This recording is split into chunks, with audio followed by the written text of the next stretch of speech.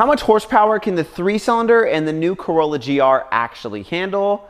Let's find out. Toyota is actually already running this engine in the Corolla's little brother, the GR Yaris. But there is a YouTube channel by the name of Motive Video who got their hands on one of these cars, tuned it up, and here was their results. They were able to get 485 horsepower at 37 PSI of boost out of this little 3-cylinder, and the weak point was the head gasket.